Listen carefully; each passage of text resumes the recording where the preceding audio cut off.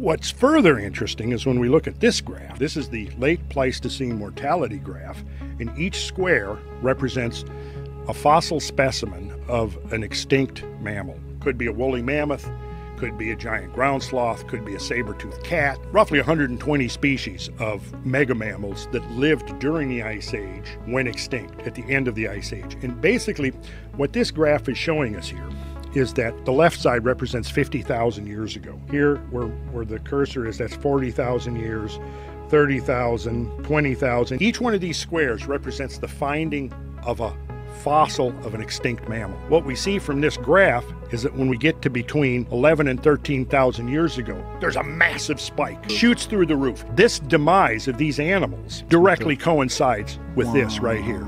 What we're dealing with is that for 50 years, the dominant theory is called overkill or blitzkrieg.